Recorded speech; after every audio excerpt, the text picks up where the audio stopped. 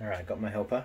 So right after making the videos on the diesel heater and the chainsaw, both have had problems, which I thought I'd update a bit on. Diesel heater's tripping the fuse on the house. I think that just the 12 volt power supply has got some moisture into it or has malfunctioned. It was a super cheap one off eBay. It was about 20 bucks. Probably for a server rack or a computer. I'll take it apart and you can have a look inside. I didn't do that last time. So I think first things first, we'll just kick this panel off and push everything outside so it can work on the other side of the building. Can I have the screwdriver? I can't be bothered going to get my drill. Just use the Phillips head. There's only 2 screws that hold this panel in. So undo that, that should come off now.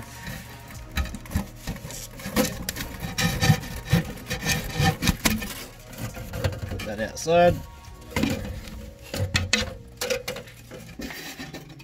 Panel lifts out. We'll just put him outside. That'll do. Had a heap of rain last night and you can just see the excavator down there through those trees. I finished the driveway yesterday and just in time because we had a downpour last night at midnight. So hopefully that's held up. I'll go down and check it out later and you can see a link in this video for that one. I just finished editing, so that'll be good. So originally there's a power board just here that feeds that unit and I thought maybe it just had some moisture blown in. We do get the southerly wind and the rain comes through here and there's not much of an eave, so water can get up here. But I bypassed that board, went straight to the power point with a different cable and it still just keeps tripping. We'll take the top off here, it's 4 screws, and we'll have a look inside. Oh, let's go. It's probably all my panels not working. Oh, it's just the back of it, that's alright.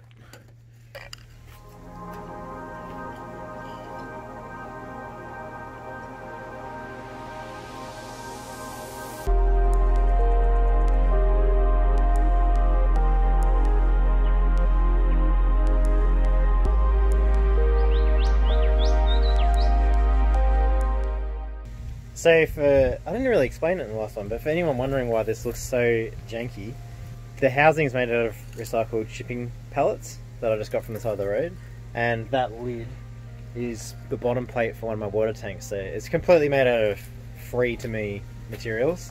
That's why it looks a bit jank, and it just had to be a waterproof container. So, and you never see it around the back of the house. That's the whole reason for it looking so bad, I guess.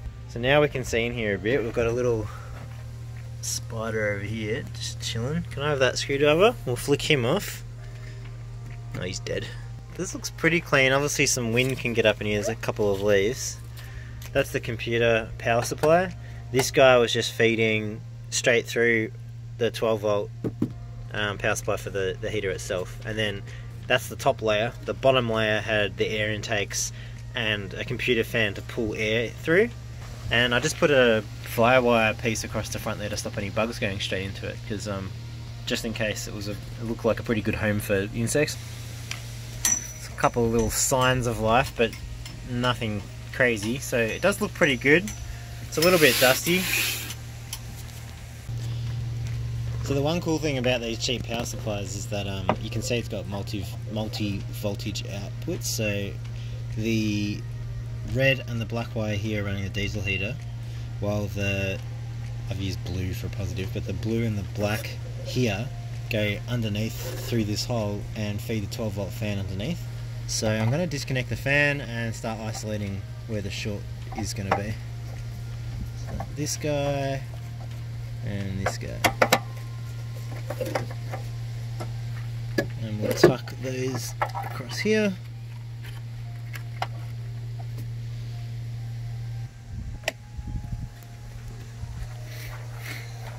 So that's running. Obviously I haven't turned the heater on yet, but power supply is functioning as it should when it turns on. So grab this control panel, which is going to be really hard to see out here. I think I briefly mentioned it in the last video as well. I left this outside in the rain, so we actually ended up with no backlight. So it does work, but you really want to be inside to make it work. For now, let's see if I can.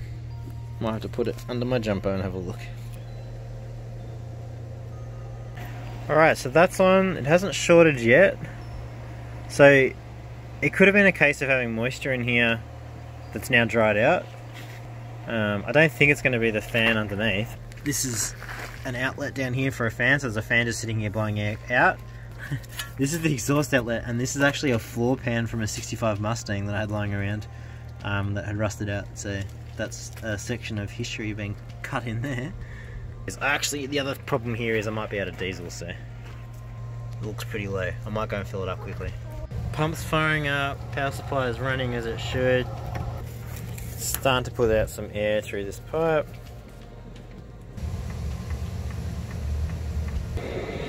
Yeah, it's hot air coming out. Yeah, you can smell the fumes coming through that, so there's definitely a cross-contamination in there of the exhaust and intake air, which is really weird because it's just taking in air from here. Shouldn't be any exhaust around this side. So this probably needs to be raised up like a snorkel away from that area. That's what I might do for that. That's cranking over now. So that's getting up, it's 50 or 60 degrees. So we'll turn that off. So super weird. I might connect the fan back up, put some diesel on there and see if it shorts out again. And if this doesn't short out, like it works, then this is a pointless video and we'll move on to the chainsaw. Walking backwards. Good girl. I had about 100 mils of diesel lying around, so I put that in. Hopefully that's enough just to test it. And yeah, we'll see what happens when it shorts. If it doesn't short, then boring video. Hit on. Get rid of the screwdrivers. Give it another test. Alright, that's cranking along now. I'm going to put it down to just having moisture in the box, so that was a bit of a letdown of a video, but at least you got to see inside it. So well, the last thing I just mentioned was the reason why I did this computer fan on the bottom to let air come out here is because this is a muffler inside a wooden box that definitely heats up a lot. You can see a bit of carbon build up here, but there's a lot of hot air coming straight out here. So I just wanted to draw in here that hot air trapped inside the wooden box out, because I didn't want to fire at the back of the house. So that's why I did a computer fan on the bottom there, which has been working really well. Like, this thing stood up to a year of being outside. Obviously had some moisture, I think, in there, but it should be good, and I think we'll just leave it like that for today and put the lid back on it.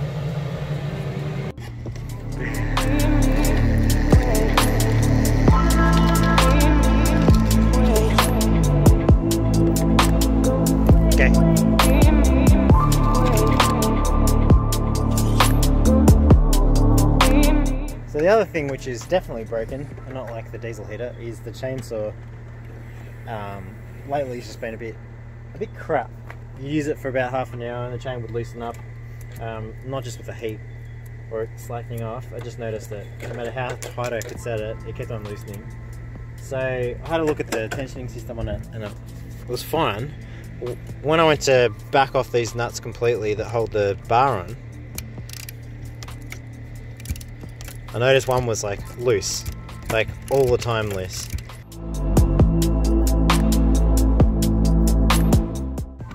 Put a bit of back pressure on it, see what happens. I think the whole stud's coming out.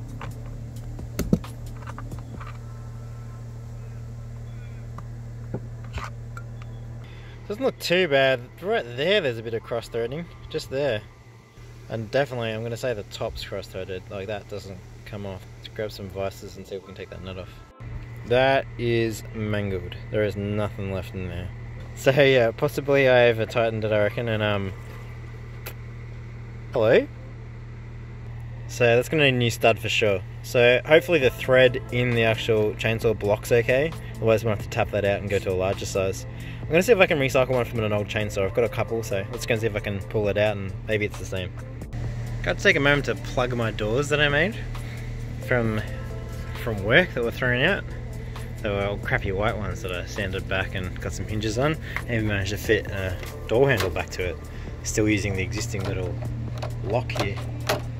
Weren't quite the right size. I had to put on some bevels on the edge to block the light and the breeze, but it goes alright. And that red gum sleeper at the bottom scrubbed up pretty good too once I planed it back and oiled it. Finally getting some doors in the shed. Still needs a bit of a cleanup, but better than nothing.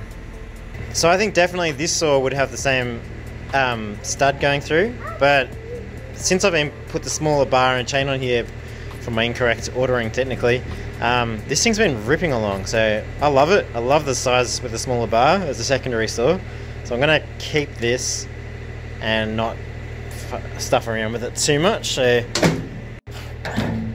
I think I'm going to have a go at taking this guy apart. It works, it's just old and not a very powerful saw. Alright, it's a bit cleaner. Let's try and take these guys off. Aha, janky camera holder strikes again.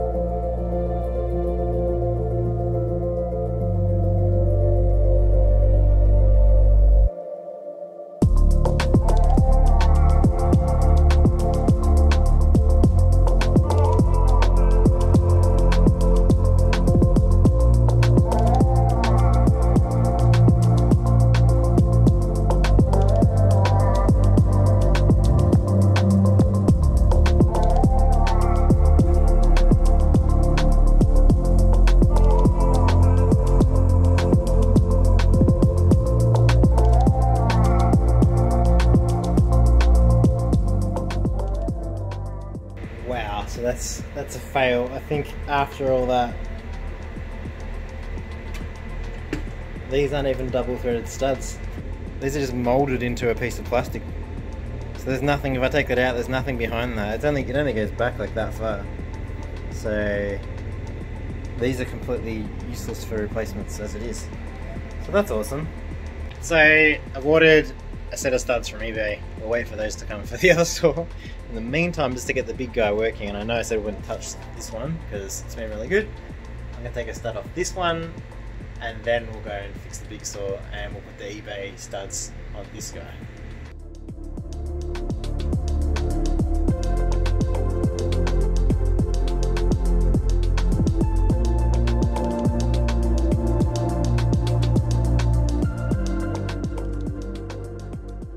Alright, so the studs probably haven't come out of the same factory at least, but they look similar enough.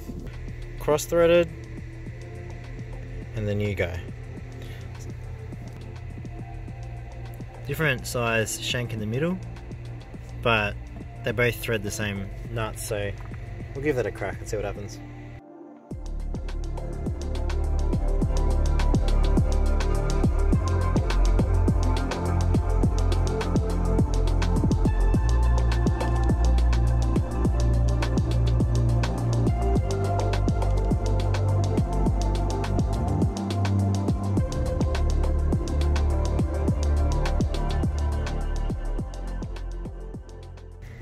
I think we'll give that a go. We'll see if it backs off with vibrations and running it for a while.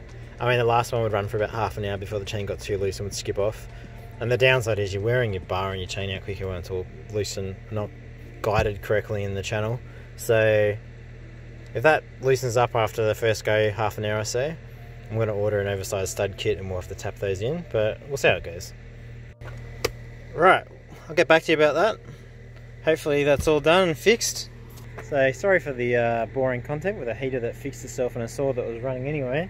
I guess that's a weak point on this saw, and I know I probably over tightened it a little bit, but you know, I do the same tightening on my old Huskies and Stills, and I haven't had any problems there. So they're probably not the strongest aluminium block it's screwing into, so you probably want to be careful with that if you do have one of them. In saying that, I haven't stripped out the other guy that's been there for 3 years, just this one. So it could have been a defective stud or something to start with. See how it goes. For now, I've got a working heater and a saw, so I'm good. Alright, take it easy. See you in the next one.